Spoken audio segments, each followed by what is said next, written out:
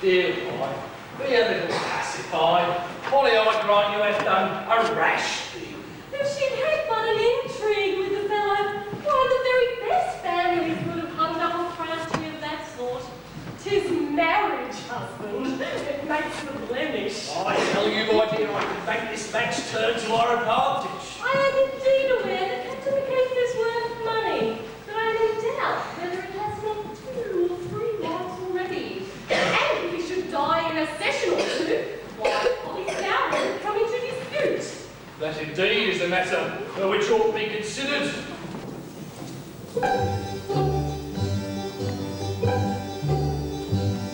A fox may steal your hens, sir, a wench your health and pence, sir, your daughter on your chest, sir, your wife steal your rest, sir, a thief your goods and plain,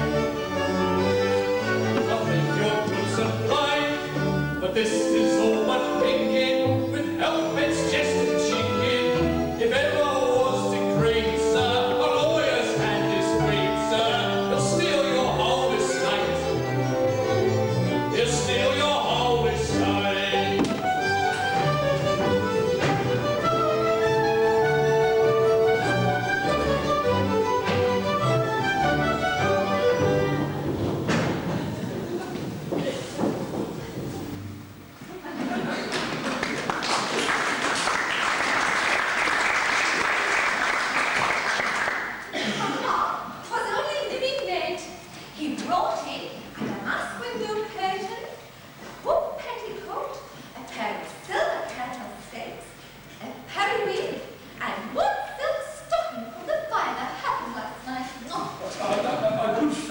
But now, Polly, to your affair.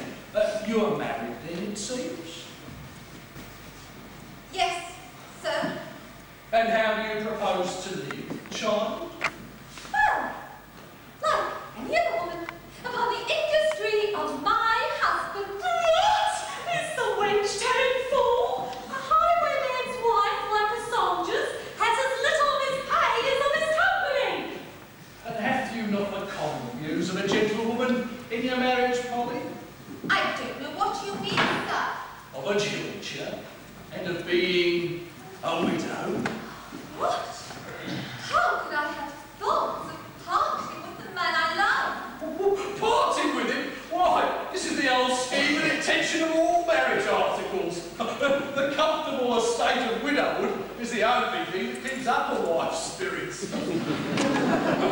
Where is the woman who would scruple to be a wife if she could be a widow?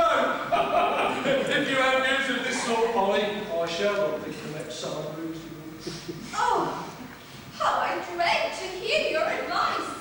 Yet, I beg you, explain yourself. Secure what you have got, and you reach for the accessions, and then at once you are a rich widow. What? Murder the man I love? Oh, how the blood runs cold at the heart of the very thought of it. Why, Polly, what had murder to do with the affair? Since the thing sooner or later must happen, I dare say the captain himself would like that we should get the reward rather than some stranger. My husband nagged me at the matter, and an impeached next session is the only thing that could make me forgive her. Your duty to your parents, hussy, obliges you to hate your husband. What would many a wife give for such an opportunity? What is a jointure? What is widowhood to me? I know my heart. I cannot survive him.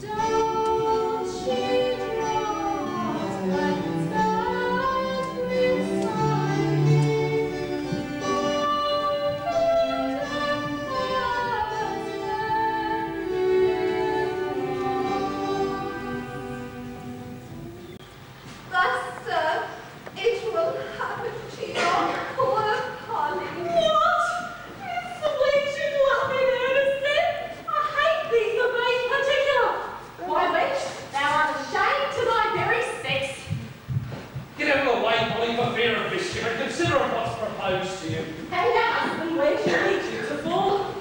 Now, husband, this thing shall and will be done. Having nicked next session without her consent. If she doesn't know her duty, we know ours. Truly, my dear, it grieves one to take off such a great man. But in the case of necessity, our own lives are in danger. That indeed we must comply with the customs of the time, and let gratitude give way to interest. He shall be taken on. I'll undertake to manage Polly. And I'll organise matters at the old